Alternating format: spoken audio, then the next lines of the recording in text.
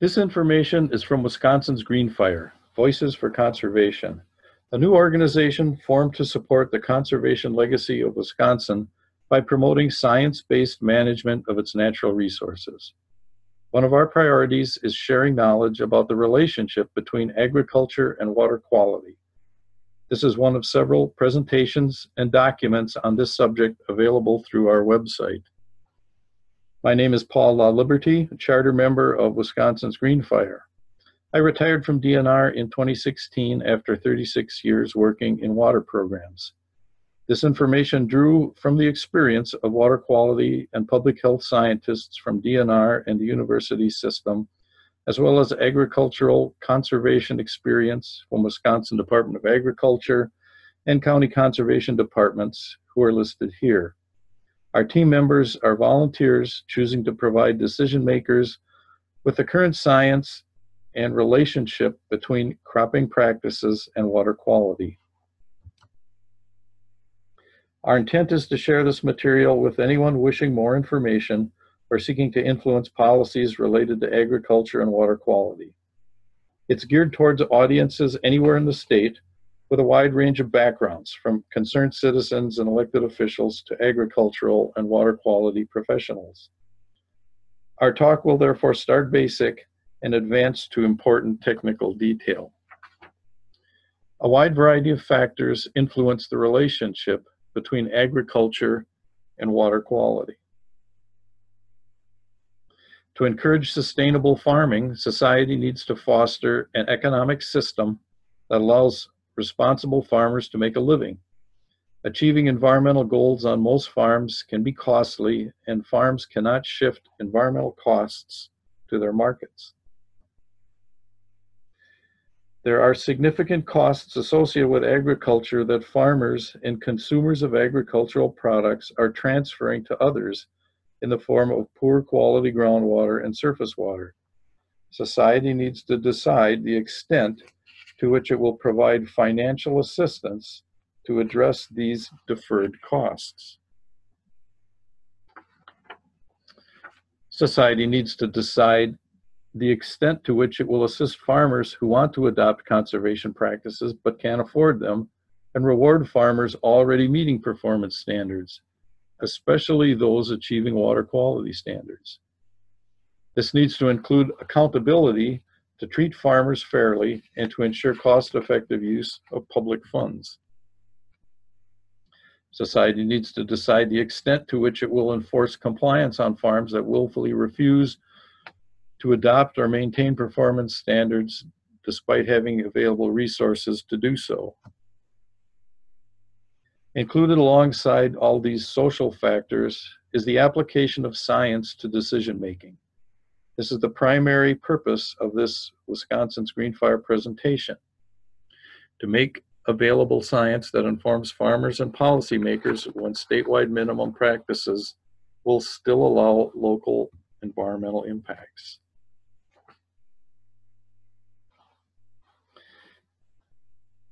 These are the take-home messages from this presentation. The rest of the slides will provide supporting information for these messages. The first one is that Wisconsin has water quality problems in surface water. Agriculture plays an important role as both a source and a solution. Significant improvements are possible if existing practices are more widely adopted. And there are problems with Wisconsin's existing performance standards. Phosphorus is an element essential for all life, in our bodies and in our food. It's a finite resource on the planet. It must be mined for agricultural purposes. It's estimated that U.S. reserves will last about another 50 years, and then the country will rely on imports from the Western Sahara and Morocco. It's sometimes necessary to add phosphorus to agricultural lands for good production, but loss of even small amounts has significant effects on water bodies. Water bodies are a function of their watershed. The water cycle connects them through surface runoff and groundwater flow. The priority of crop nutrient management has been meeting the needs of agriculture without wasteful over-application. Even when followed, it can still result in phosphorus loss to water bodies by surface runoff. Most phosphorus is transported to surface water during bigger runoff events, either attached to silt and clay or dissolved in runoff or drainage water. Climate change is predicted to cause more rain to fall in fewer larger events, which translate into more runoff potential. Phosphorus grows algae in surface water, which sometimes releases a toxin. In addition to aesthetic effects, there are human health effects associated with these toxins. You see them listed here, along with a copy of a warning sign that county public health departments are increasingly posting on Wisconsin water bodies. Algal toxins cause these symptoms in wild and domestic animals. Some animals have died. Algae blooms have also led to fish kills through oxygen depletion, sometimes called dead zones, and have been implicated in frog deformities. DNR data on aquatic life impairments shows that among rivers and streams, 59% were monitored. Of them, 19% were found impaired, and of this impairment, 67% were due to phosphorus. For impoundments, 92% were monitored, 59% of those were impaired, and of those impairments, 91% were caused by phosphorus. For lakes, 85% were monitored, 33% of those were impaired, and of those impairments, 62% were caused by phosphorus. While agriculture is important to Wisconsin's economy, so is tourism.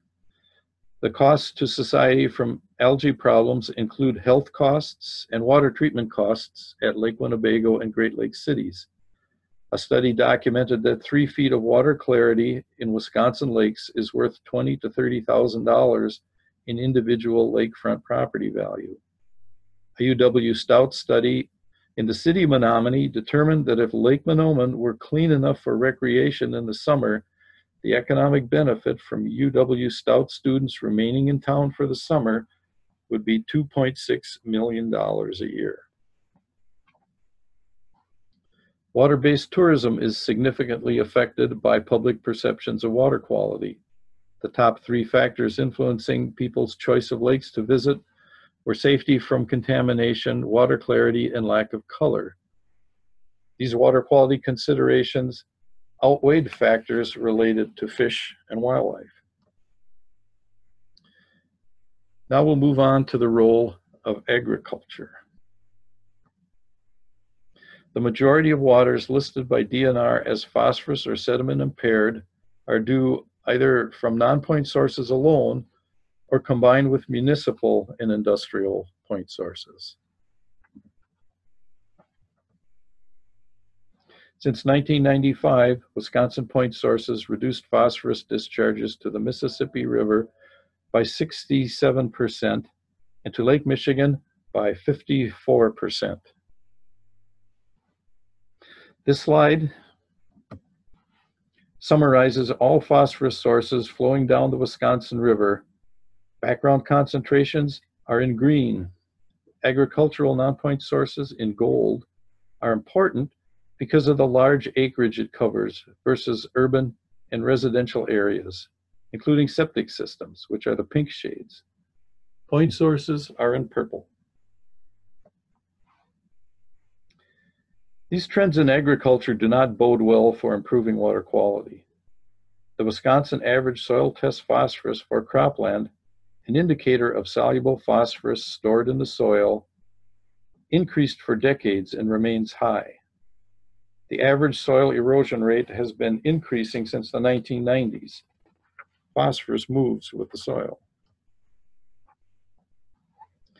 The size of dairy farms is increasing in response to market demands to produce more milk at lower costs. 3% of Wisconsin farms produce 40% of Wisconsin milk. A 1,000 cow dairy produces a quantity of waste equivalent to that of the city of Stevens Point, or about 25,000 people. Most phosphorus applied in Wisconsin is chemical fertilizer. This graph does not include other minor organic phosphorus sources, which are much smaller on a statewide level, but can be locally important. It's important to note that there's plenty of Wisconsin cropland available for application of manure. Wider distribution of manure would reduce the import of phosphorus into the state. Concentrating manure in smaller areas of Wisconsin complicates the task of keeping phosphorus losses low in these areas. Hauling costs incentivize application above crop need in some areas, setting the stage for serious environmental problems. Parts of the state without local manure supplies must import chemical phosphorus. The more manure generation becomes centralized, the greater the challenge of long-distance transportation. Wisconsin has statewide minimum agricultural performance standards listed here. This presentation focuses on the two listed in white, but it's important to recognize the entire list.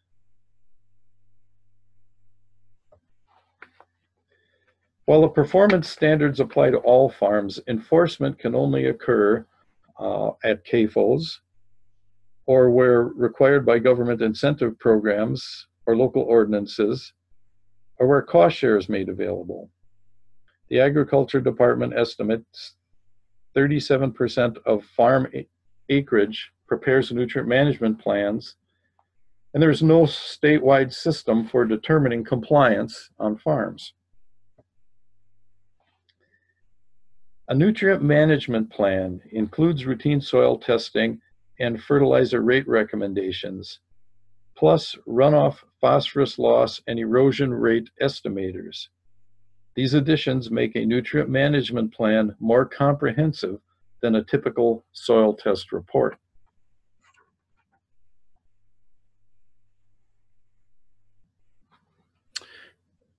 Inside the nutrient management plan is the Wisconsin Phosphorus Index. It's intended to address phosphorus. It estimates the average phosphorus delivered from a field to a stream given long-term weather patterns, and it evaluates alternative management practices. The white text is a list of Wisconsin Phosphorus Index factors outside the control of farmers, and the black text are controllable factors. Together, they determine the amount of phosphorus lost to surface water.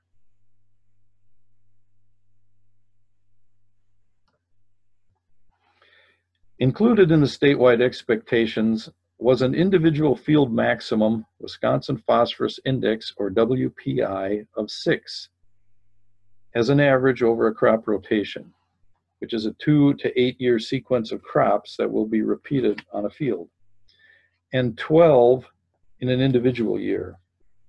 These goals were intended to be a starting point for management and not an endpoint applicable everywhere. A statewide limit of a WPI of 6 can be compared to a statewide speed limit of 70, unacceptable to exceed anywhere. The need for lower WPI values in sensitive watershed was recognized in the 2010 rule package that created the WPI. They were called targeted performance standards and must be passed into law before they apply. So why did the effort on phosphorus stop here in 2010? Well, in 2010, the statewide phosphorus water quality standard was just being established. And the ability to relate a WPI to the water quality standard did not exist. There's very little information about the distribution of WPI values around the state, and only 17% of farm acreage had a nutrient management plan and therefore a Wisconsin Phosphorus Index speedometer. Now in 2018, there are 26 counties and a substantial number of towns that include nutrient management plans in their manure ordinances. There are more Wisconsin phosphorus inventory information available, now up to 37% of farms. And there's been progress on using the WPI to target efforts. We have more farms with nutrient management plans or speedometers.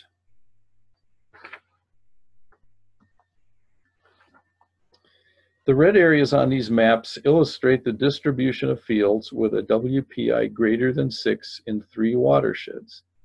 You can see they are a small percent of the watershed areas. In this watershed, fields with a WPI over 6 are 3% of the area and 12% of the phosphorus load.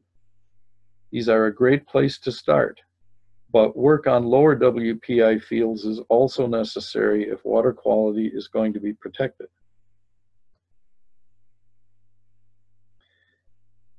Given that just enforcing the statewide maximum of a WPI of 6 is unlikely to remove phosphorus impairments, what can be done? This brings us to our next topic. Significant improvements are possible if existing practices are more widely adopted. At Pleasant Valley, there was a 10-year study in 2 adjacent 12,000-acre watersheds. Cropland WPI greater than 6 was 14% of the area and 39% of the load. The average Wisconsin phosphorus index was 4.2. Some pastures also had very high phosphorus index. The treatment watershed included work on cropland, pastures, and barnyards. There were no manure storage structures in these watersheds. And most importantly, they targeted areas where the phosphorus index was above 3. This study is an example of the appropriate use of Wisconsin phosphorus index and has been documented with stream monitoring. The study is complicated, expensive, and rarely done. The results? 2/3 of the fields above a WPI of 3 participated. This was a voluntary program. Phosphorus loss decreased 50% more in the treatment watershed than in the control watershed. Farmers converting to no-till on fields greater than 3 often did likewise on fields less than 3 for simplicity. CRP acres decreased almost 20%, and animal units declined 34% in the treatment watersheds. The yellow events represent complicating factors in watershed work. Conversion of CRP land to agriculture would be expected to increase phosphorus losses, while loss of livestock would decrease manure generation and associated phosphorus loss. The use of a nearby paired watershed allowed the study to compensate for these complications. My last topic is improvement of the ability to develop locally appropriate Wisconsin phosphorus index values.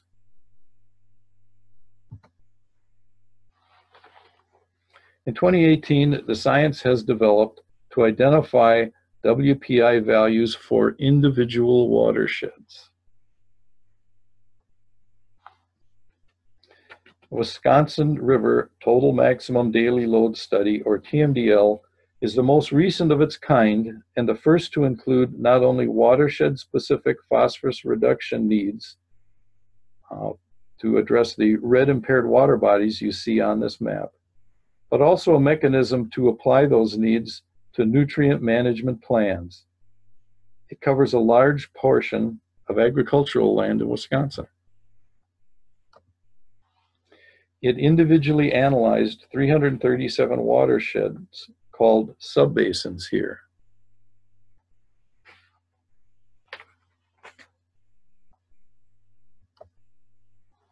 And it identified where the phosphorus is coming from, looking both at agricultural runoff and municipal and industrial point sources.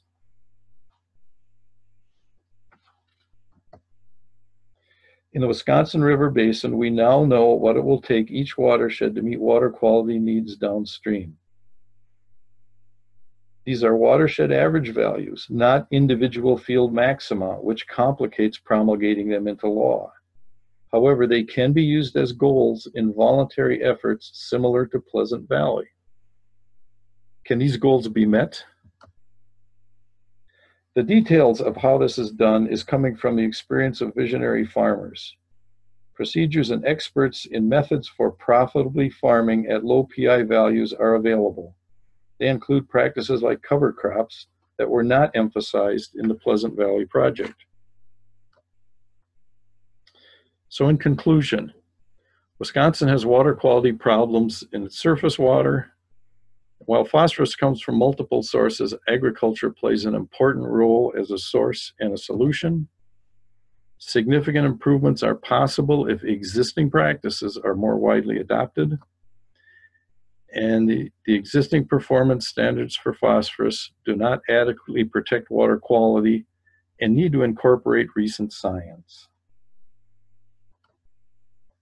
We have some recommendations, and that's to encourage proper use of nutrient management plans, to emphasize the importance of phosphorus index goals lower than 6, and to work with the phosphorus index developers to add farm-wide weighted average phosphorus index and soil loss values for nutrient management plans to improve our speedometers.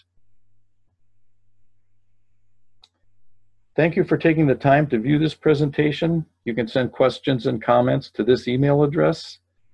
The literature used in this presentation is listed on the following slides.